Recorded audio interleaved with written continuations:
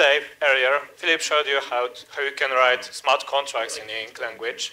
Also, he drew your attention to some vulnerabilities. Well, however careful you are during writing your contract, it is always a good idea to test it, actually. Especially when you are planning to lock like a few $1 million in your contract, you really want to ensure that its behavior is as expected and it does exactly what it should do and nothing more, nothing less. And therefore, I will shortly introduce you to a few methods that can be employed, harnessed, in order to verify contract behavior. And while there are actually a lot of approaches that we can take, we can start with static code analysis, some linting code, some easy checks that are already used, employed in for example, in the newest Ink compiler. I mean, in the newest Ink release candidate version. For example, for some arithmetic overflows and some other stuff. There are also some companies, some projects that are trying to implement analyzers that will try to find common vulnerability patterns in the contract code. There are also a few, let's say, paradigms of testing code. This unit testing, end-to-end testing, and my own trademark, what I like to call quasi-end-to-end testing. We'll be focusing on these three, but apart from them, there are also a lot of other, not necessarily dedicated to contracts, methods like fuzzing or stress testing and other stuff. However, as I said, we'll be focusing only on these three approaches, which are natively supported by Ink language. Well, before we dive into every of these three strategies, it will be beneficial for us to understand the architecture of the blockchain node and the environment where a contract is being executed. And for that, I usually use something that I like to call blockchain node onion. Here's a funny image. Okay, fun is fun, but the actual keyword of this image is layer. We'll be investigating layers of the blockchain technology stack, and as you will see, by investigating the architecture, we'll naturally derive all these three methods. So let's start talking about how this onion looks like.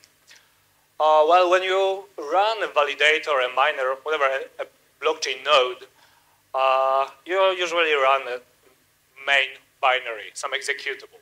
This executable is usually called either a node or host, doesn't matter. Here are the synonyms. And this binary has a few responsibilities. It is responsible for the very fundamental operations like networking, so talking with other nodes, gossiping messages, sending transactions, interchanging transactions, blocks, and so other stuff. Also, everything that is connected with consensus, so block production, dissemination, finalization, it all happens here. Also, this node usually is connected, is managing database, as well as all the off-chain maintenance, querying, indexing, whatever. So, for example, when you want to send some token transfer on the blockchain, you literally will connect with this binary over some network and you will submit a transaction exactly to this binary. Okay. Now, from time to time, indeed, there is some new block, or to be more specific, a new transaction to be executed, and therefore, such a host spawns auxiliary process, which we call formally state transition function. In the Substrate or Polkadot world ecosystem, it is called runtime. So I'll just use it interchangeably, either state transition function or runtime. And this binary, the second process, it is a single function actually. As an input, it takes the old state of the blockchain and the transaction. And the output of this function is the new state, the updated one. It's pretty simple in the definition, but it's actually the heart of the whole blockchain. So, well, every time node has to update its state by a transaction or a block, it will spawn the nested environment, nested binary, which represents this state transition function.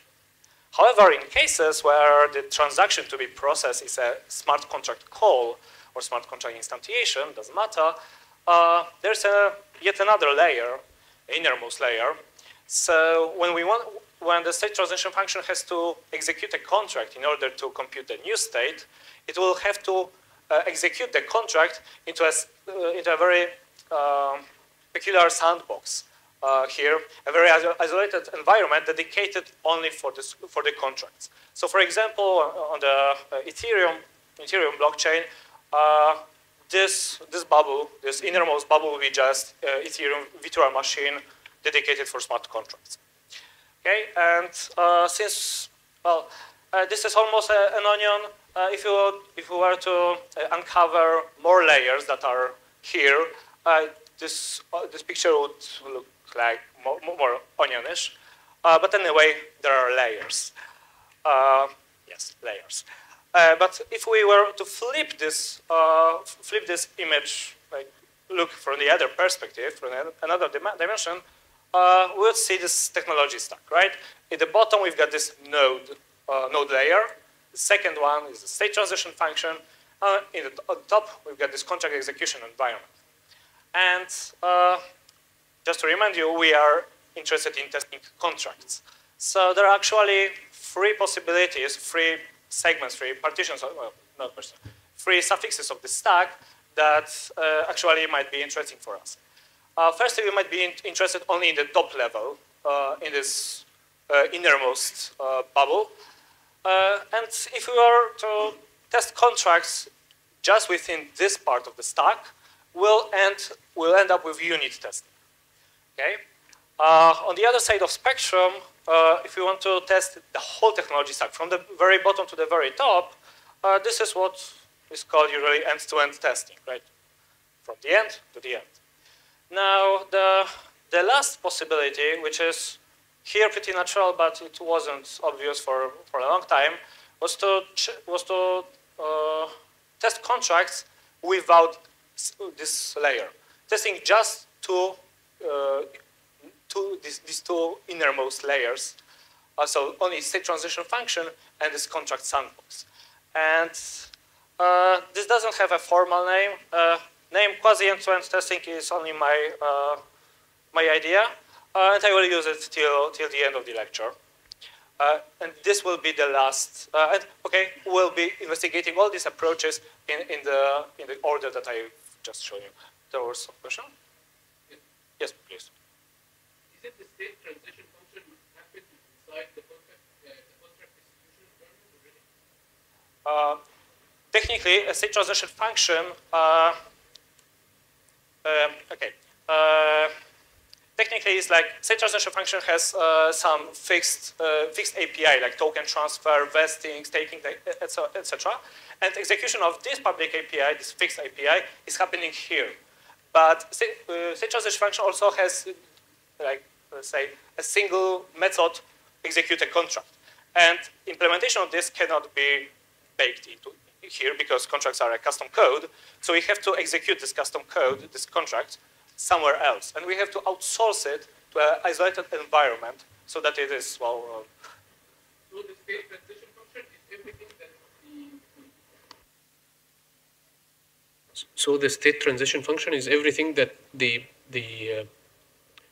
blockchain itself supports, like... Yes, exactly. Another way to state transition function is just an API of the blockchain. So all the send, the receive, these things. Send tokens, stake, and so on. Thank you. Yes, please. Maybe let's take a mic.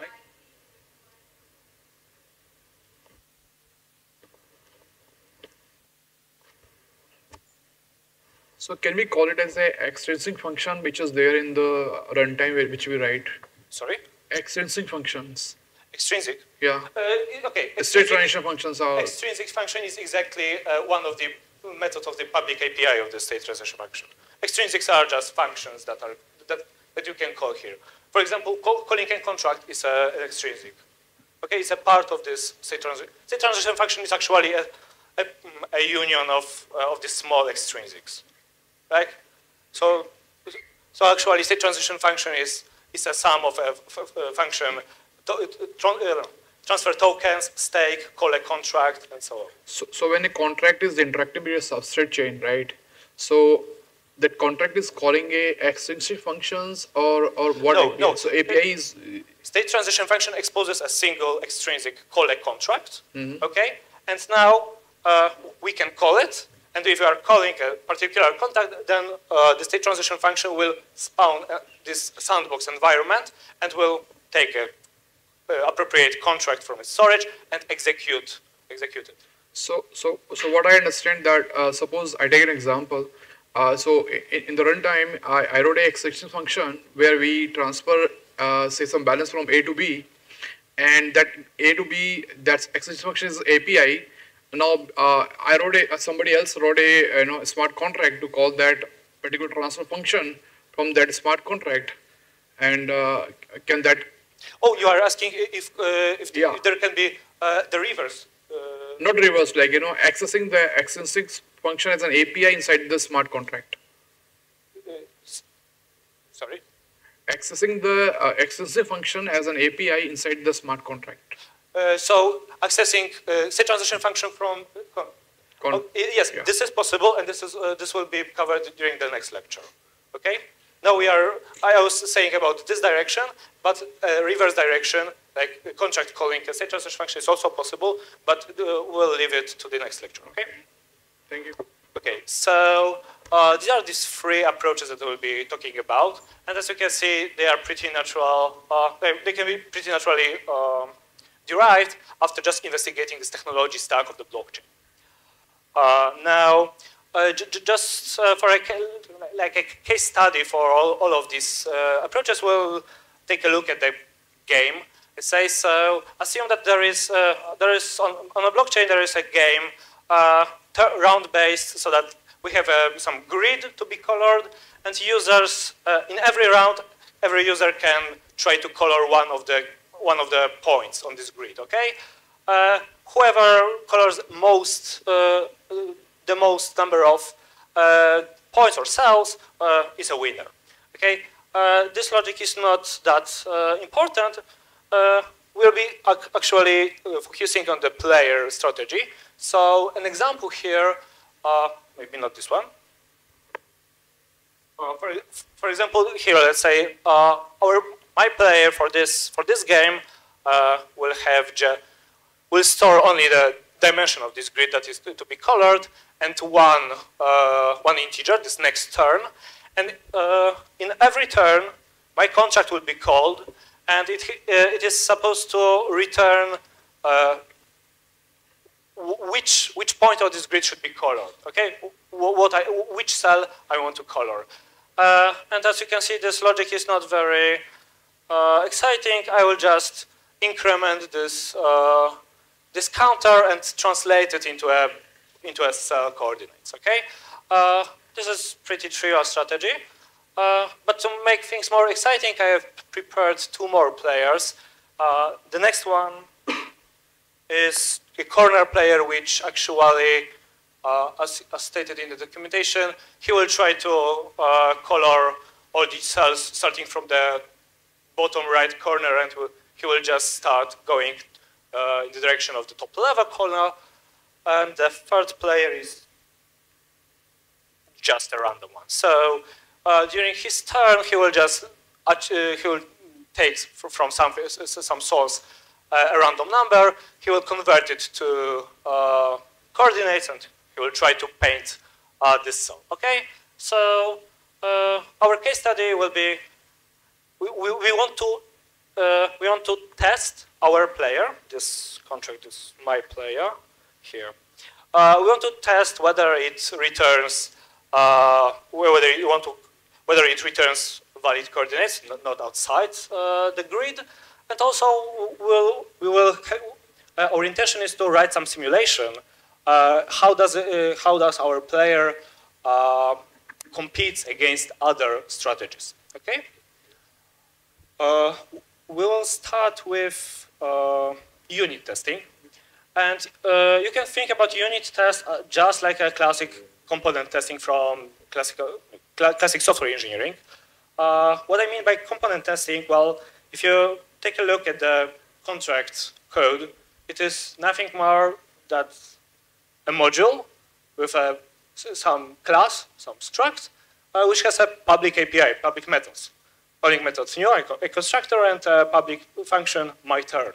Right, so unit testing, just to remind you, in unit testing, we have access only to this contract execution environment. So in particular, we do not have any access to state, to the blockchain state or other contracts, nothing. We have access only to this module that we have written. So what can we do within this sandbox? Well, let me see. Maybe firstly here. So unit tests will be usually very short. We write them using this inc tests macro. This has this impact that it will just prepare some because well this module here is not like a raw, a clean Rust module. So this this macro will just prepare it for us just to be able to interact it pretty easily. And example test, for example, will just test our player on the on a simple 4x4 grid. We create a new instance of our contract just by calling a public API of our component, and then during 16 rounds, we ask our contract for a new coordinate, just by this my turn is a message, this public function of our contract, and we investigate that indeed the coordinates that are returned are as expected. Okay, so there's actually nothing hard here.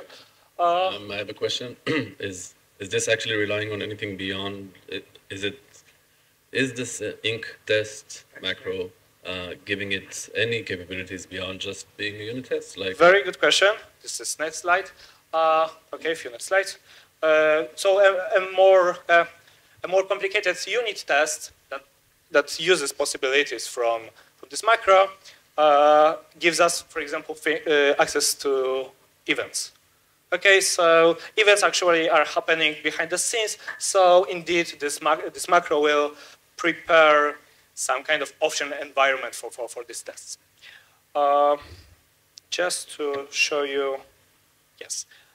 So within unit tests, we can only check this public methods just by calling Rust code. So we can check whether after calling a constructor, all the fields are initiated properly, and we can just check these coordinates that we are returning for a different grid size, grid dimensions. Okay, this is usually surely this will not cover all the possibilities or the scenarios that our contract could fail, but still it is a pretty fast and useful way for checking the basic behavior of our contract. Now the more serious stuff, end-to-end tests. So as you can expect, end-to-end tests will perform a full flow execution from the bottom to the top, right? What does it mean? Well, it means that we actually, to perform an end-to-end test, we have to have a blockchain, right? So, for example, let's see here. Well, for this, we'll use inc_end-to-end tests macro, and this macro does a lot of work. In particular, every function that has this macro, there will be a new background blockchain spawned in the back. There will be a background blockchain spawned, especially for this function. will get this client object, which is able to talk to this process, to this background process.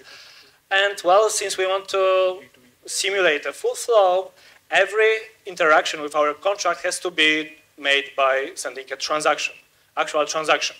So if we want to check how our constructor works, we firstly have to prepare a transaction object. This will be this constructor.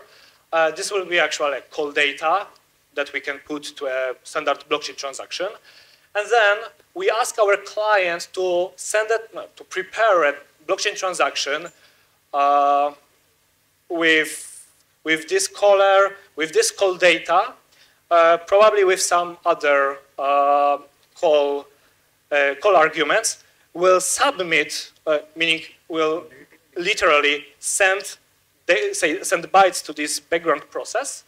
Then we will asynchronously wait for the answer, and then after all this time, we can expect success. Similar flow is for checking just the coordinates that our contract returns. So first we have to instantiate. I just put the above code into a helper function. And for calling, I mean, for every interaction with our contract, we have to perform the same operation. So we have to prepare call transaction data, prepare some transaction arguments, have a caller that has enough balance to cover fees, and then we have to submit to this background process, asynchronously wait, and so on and so on. This is, well, we cannot avoid, this is exactly what we want to test. However, thanks to this full stack that is actually going on, we have much more power than in unit testing. So for example, we can test our contract against, in the game. So we can pass another argument to this macro saying that, okay, there is one more contract that I want to compile and test against. So I'm just passing a path to a manifest of the game contract. And now, in the body of this test, I will instantiate two contracts, my player and the game. Then I will register this player here, start the game, and for every round I will ask for the coordinates, and in the end I will ensure I will just try to end the game, checking that everything went fine, there is a single winner, and so on. We can go further in this madness. We can check our contract, our strategy against other actors. So we just throw other manifest files, and well, we can see here just an analogous scenario, but here we are instantiating more players.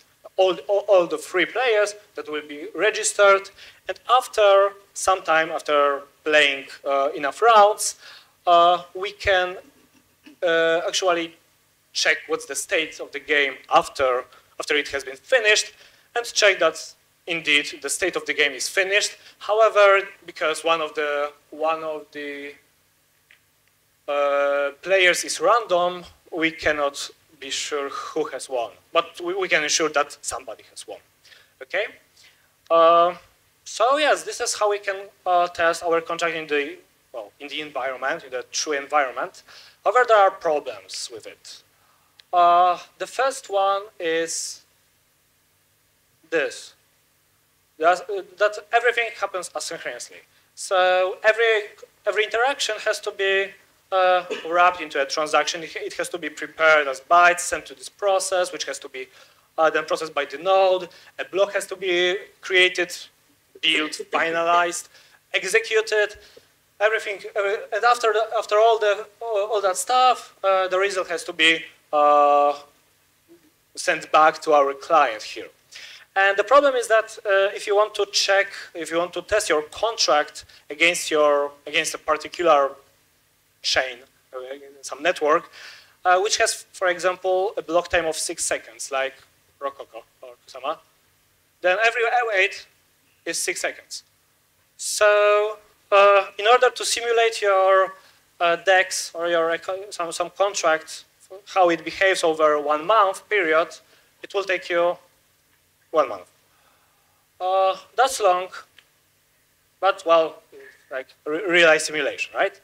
There are also other problems, more technical ones. So, because we have to spawn a blockchain behind the scenes for every test case, this is somehow, in some cases, problematic. For example, if your node is running some Docker, there might be some networking problems. Sometimes setuping things is a challenge. And well, there are more problems. Let's go back to slides. I've done a few end-to-end tests of not necessarily contracts, but well, of the blockchain itself. And I tried to list all the steps in this pipeline that I spent at least a few hours debugging. Is this? So there are a lot of places where something can go wrong. But okay, this is exactly the purpose of end-to-end testing, to detect all these things, to debug them, to get some experience, and well, prepare the testing environment to be working. The thing is that here during this presentation, we are interested in testing contracts, just contracts. And many of this, okay, and during testing contracts, we are interested only in 3 of these steps, actually, because all other are generic and shouldn't matter. Oh, okay, traps. Yes, there are traps, and there is fear. There is fear, again. But there are three steps that we are interested in. So firstly, we want to prepare this data, prepare the interaction that we want to perform. The second one is execution itself. So the thing that actually happens on the runtime, on the contract execution environment side. And after this execution, we want to check the state. Right? So just to shorten the list, here are the 3 things that we are interested in, given when then. Okay? And now the funny thing is that some of these steps happen on the node side, but we are interested in neither of them. So after a few hours of thinking, I came to a conclusion that, well, to test contracts, it is usually nice to just be blind for this node layer. And let's test contracts just by interacting directly with state transition function and the contract sandbox, skipping this bottom layer. Okay, so just taking the top of this stack, technology stack. And this is why it's called quasi end-to-end testing, because in some, okay, it's not full end-to-end, but it tests rather everything that should be tested during contract tests. And this is how a library called Drink has been born. It has like 6 months now. It is still immature, but it can already do some pretty useful stuff. We'll see in a minute. How does a Drink test look like? Well, we use yet another macro, this Drink test. And please notice that this test case is completely synchronous. There will be no await here. Why? Because all the stack, I mean, the state transition function, the blockchain state, is kept in memory. So there is no background process, no node running in the background. Everything is done here in memory. So every contract interaction is done synchronously, immediately, instantly. So the flow is, as you might expect, okay, this contract bundle is like contract metadata. We can ignore it for now. So the first thing that we do in Drink testing, we prepare our environment, meaning this two layers of the stack. So the state transition function with its state. This is called session. This minimal runtime is just a minimal state transition function that is able to run contracts. And this session actually is our client. So something that we can interact with and interact contracts via. So first we can deploy a contract with just by saying which constructor, which method we want to use and passing some arguments, please notice that what we do here is actually sending some transaction to this state transition function. So there are also some other arguments that we can send, like salt for account deriving, or some money for payable messages. And after the contract is instantiated, we can just interact with it. So if we deploy a flipper, we can flip it a few times, and then at the end, ask the getter what's the current value, and hopefully it will be false. Yeah. So this is how drink tests look like. Let's see how does this relate to our contracts. So, no, maybe not this file, but this file. Okay, so with drink we can, of course, test whatever we could with unit testing. So, instantiation, we prepare a session, we deploy the contract, and that's all. It should just succeed. We can check what coordinates are returned just by after instantiation of my player. I can call my turn and ensure that what I've got are these coordinates, 1, 0. But still, we've got all the power that end-to-end testing had. So it's pretty easy to simulate a game with other contracts. So here, for example, we firstly deploy all the players, my player, random player, corner player, a game contract here. All these contracts are instantiated in our local in-memory state transition function. After that, we register them in the game, simulate the game, and check whether it has finished. Right? The thing is here that it's immediate. We do not have to wait for any block to be built. If you want a block number to be increased, because, for example, there can be no, for example, every subsequent round must be performed in the next block, we can just ask our session to build block instantly. So we are saying here, okay, so wrap all the transactions so far in one block and just open another one. Okay, there is no block time. It happens immediately. Okay, this in a moment. Okay, the thing is here that since end-to-end testing and this quasi-end-to-end testing has very similar expression power, it seems pretty. It would be pretty weird to have to write both of them, since especially that the body of these test functions are pretty similar, right?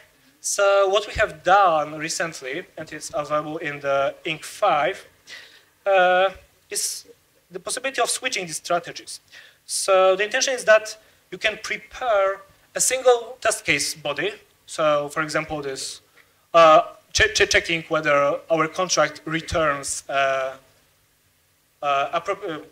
correct coordinates.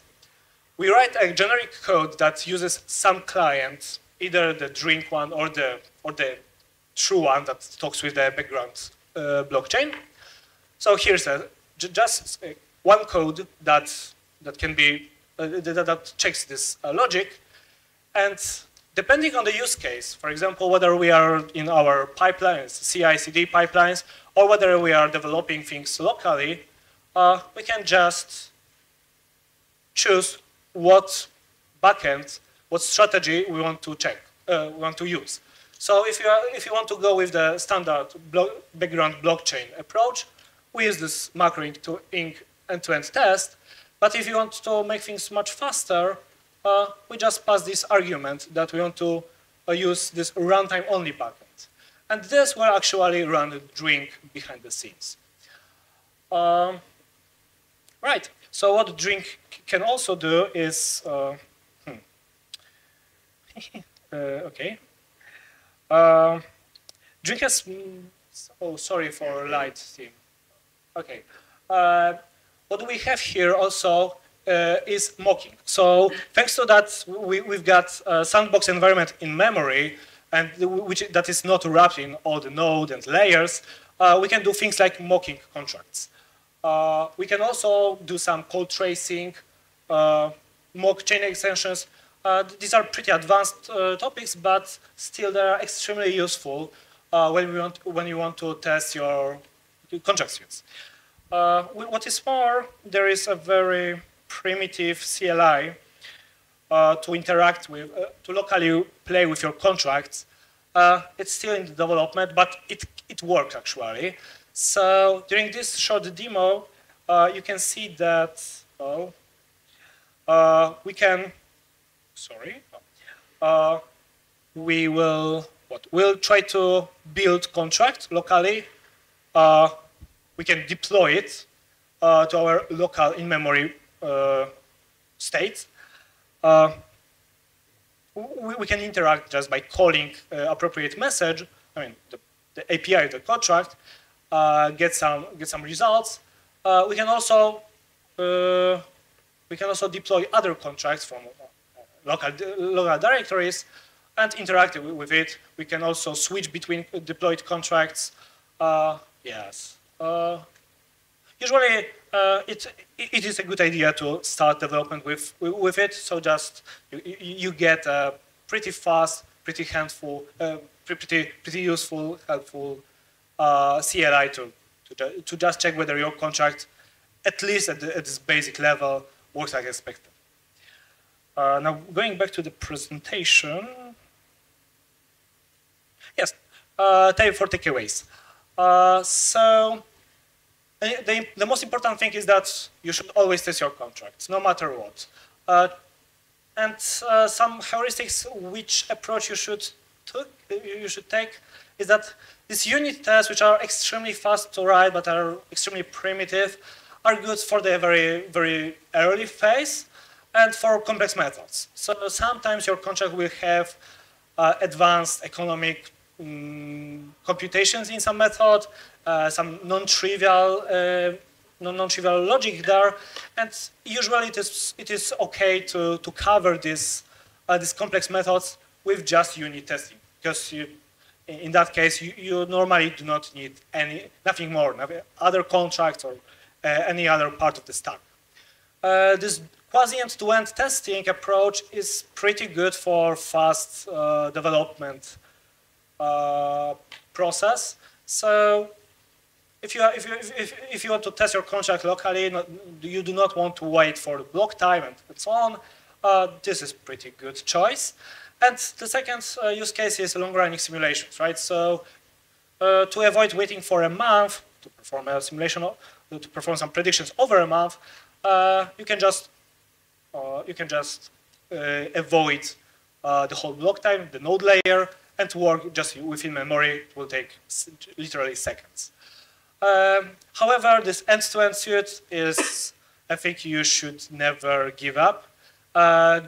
Usually it is normal to develop it in the end of the process, just before release, but it is actually necessary to test your contract to verify how it behaves in the actual target environment without any mocking, without any hacking like this quasi end-to-end, just to ensure that your contract works as expected in the expected environment. And this is the last slide. Are there any questions to that slide? No? Okay. Oh, there is.